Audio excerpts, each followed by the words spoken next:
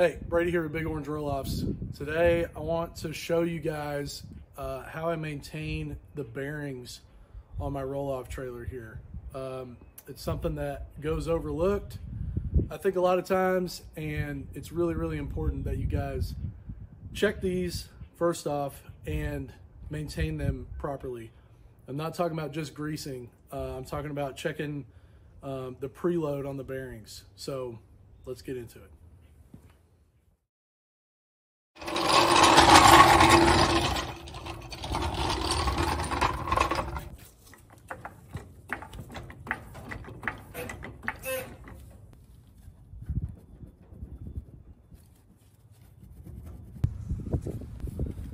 So first thing we got to do is pull off this dust cover here. I'm going to use a nice soft hammer so you don't ding yours up like mine already is. And just pop it on the side and pull just a little bit. It should come right off like that. So I'm going to attempt to show you the little bit of slop that this has kind of back and forth this way, right? It's going to be a little hard to see on camera, and it's not much, but this is something that can absolutely kill your bearings and your hubs and your spindles if it's not something that you're paying attention to. So when I hold each side of the tire here and move it back and forth, there's a tiny bit of play in there. Now, these hubs are the factory hubs. I've never done bearings in here. I just keep them greased periodically and check them periodically. And so I checked today, noticed that they all had a little bit of slop. So again, it's just time to tighten up these castle nuts, and that's what we're gonna do right now. So I'm gonna go ahead and clean this up just to where I can see the castle nut right here. Just clean some of this grease off, and I'll show you kind of what it looks like and where the keeper pin is. Some of them will have a cotter pin, some of them will have a little flap that comes up and holds the nut in place. So I'll get this cleaned up and show you where we go from here.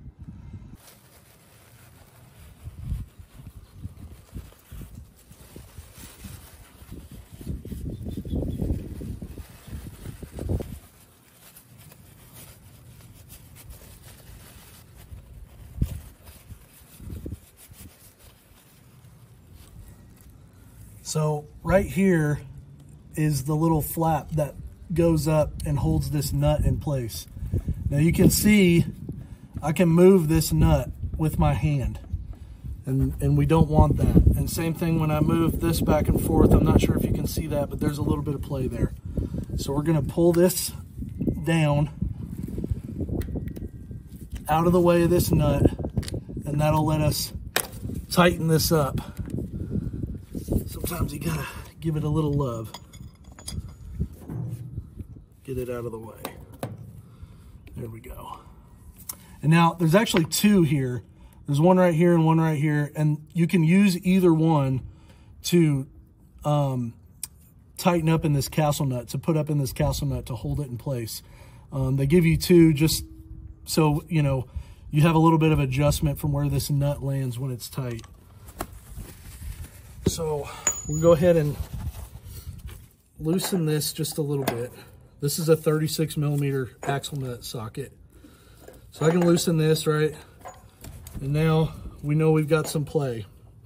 So I'm gonna turn this just with real easy pressure until it stops. I'm not putting a ton of pressure on it at all, but now I'm gonna go back in here and try this again. And as you can see, that is gone. There's a bunch of debates on this, on how tight to get this, the procedure to do. The way that I like to do it is go until it's tight. I go a little bit more, and then I back it off until this flap lines up, just like this, and then we push this back up in there.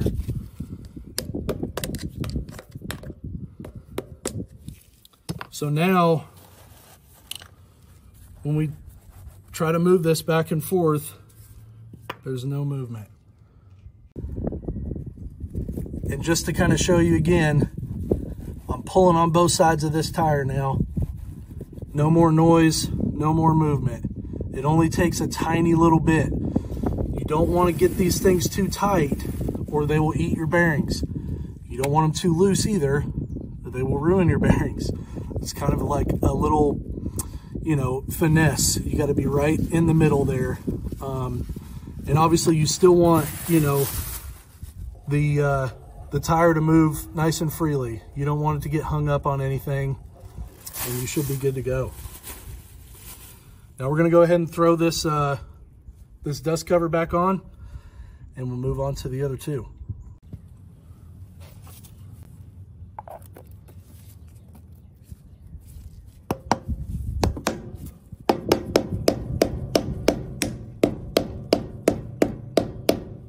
That's it.